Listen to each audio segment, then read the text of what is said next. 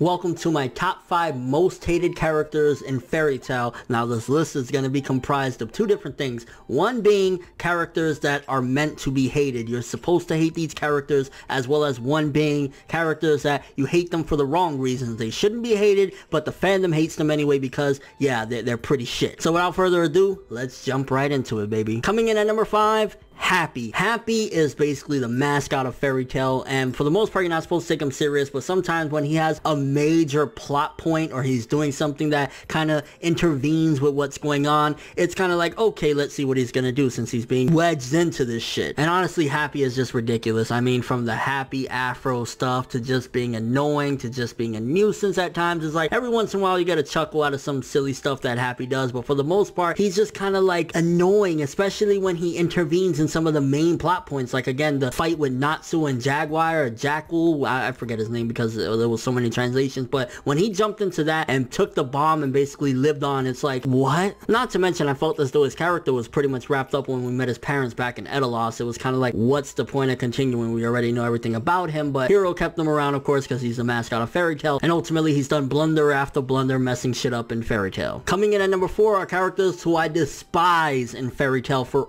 all of the wrong reasons, or I guess the right ones for me because I just can't fucking stand them. Sting and Rogue. I put them together for number 4 because both of them I can't stand equally. Sting, the hypeness that he had, the cockiness that he had, and ultimately just getting smacked around, him and his little girlfriend Rogue, by Natsu. It was just pathetic. He time and time again looked as though he was about to do something beast, and then in the end of the Grand Magic Games, one of the worst endings for any arc in Fairy Tail, or in a lot of manga for that matter, where he said, I'm gonna take them all out, and just sat there and gave up and basically cried. Disgusting. But then on top of that, you have his girlfriend Rogue there that started a hell of a war, and it kind of reminds me in a way of Obito from Naruto, except as even further, he did all of what he did and basically brought the dragons and did all this shit over a fucking cat dying. Oh mate, will you please just give me more kitty cat? I'm begging, lad, please. Yes, he did everything on the little time eclipse arc for a cat's death, even killing his best friend, his fucking BFF, his butt buddy, his meat lover, Sting. He killed him, brought the dragons, did all this fucking insanity because his cat died. And I don't care, people will say, well, the cat talks and everything. Nonetheless, you don't fucking kill your best friend and basically go all emo and shit because of a cat dying. That's a no-no. Coming in at number 3, Natsu dragged Neil. Honestly, Natsu does have some decent points from time to time, but one of the major things about Natsu is that it seems as though for the most part he never develops. It seems as though Natsu is pretty much a vanilla character where he's just kind of like playing, like, you know, when times get rough he's gonna come with his friendship to save his friends. When times get rough he's gonna overcome the odds and stuff like that. But Natsu's character, aside from some of the villainous stuff that's supposed to go on, mainly his character just never feels as though it evolved. It's like here and there you'll get little instances of seemingly like, hey, did Natsu grow up? Hey, did he get development? And then, oh no, it's the same old bullshit with Natsu. And I mean, again, a lot of the problems on this list in general is because these characters are written this way in a very horrible manner or whatever, a very convenient manner. But nonetheless, one of the main reasons why Natsu is a hated character is because his fights have been non-stop for years upon years. I wouldn't say from the beginning of the manga, because he did get one good moment where he actually lost against Gildarts, but almost every single fight he's ever had that he won was BS. Him just saying, I love my friends, my cock is so fucking hard for my friends. Like, oh, my friends.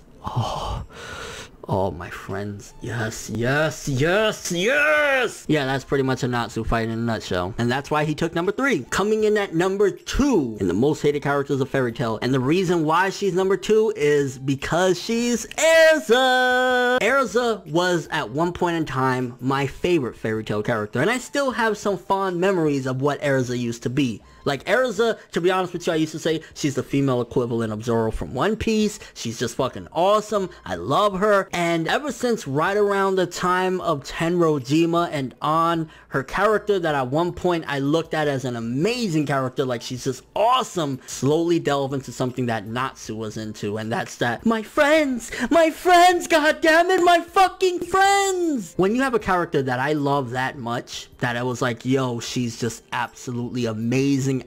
I can't believe how awesome she is, and she's in Fairy Tail to becoming what Natsu is, basically a plot device, and ultimately having these convenient wins that she should never have won. You know, she's blind, deaf, dumb, stupid as fuck, and she still manages to get the victory. Like, what? So in a nutshell, the main reason to hate Erza is because at one point she had amazing potential. She was up there, and she slid down to the depths of bullshit with Fairy Tail. Like, it's just like, I can't believe how awesome she was, to the point where I even had her in top 10 lists as being a fucking amazing character, to where she slid. Like, it's crazy that a character that people were arguing, I'll spoiler alert right now, she's not on the list, she's not on the hated list. Lucy Heartfilia at one point was nowhere near my favorite characters, but Lucy Heartfilia, one of the hated characters, actually became a better character than Erza, and that's facts. Like, her development, she constantly gets stronger, she can even hold her own now against people from like the major guilds and stuff like that. That is a sad point, when at one point Lucy was indeed worthless, she was indeed just a piece of crap character, and now she's even surpassed Erza, that at one point was one of my favorite anime female characters. That's disgusting. And Erza, it's because you're Erza that you're on this list, bitch. And coming in at number 1, y'all ready for this? I don't think y'all ready for this, baby. Y'all not ready for this. Number 1 most hated motherfucker in Fairy Tail is, drumroll please, Hiro Mashima. I don't give a fuck if he's not a character. Like, yo, bottom line, this motherfucker took something that I remember when I first got into Fairy Tail. I was like, yo, this gives me them Naruto, One Piece, Bleach vibes. I'm loving this and stuff like that. And over the course of time and time again, he's disappointed. Fairy Tail could have been something great. Fairy Tail had potential to be something amazing, but Hiro Mashima squandered it and constantly did cliche after cliche after ass pull after ass pull, and single-handedly turned Fairy Tail from what could have been an amazing series to what it is now. And that's just a travesty, and I don't give a shit if he's technically not a character. He's the author of the manga, and he's the most hated for me, Hiro Mashima, because, bro, especially from what I heard about Raidmaster, his previous work, how awesome that was, and how he didn't care with the swipe of a pen he'd kill a character, and now he's scared to kill cats. Yeah,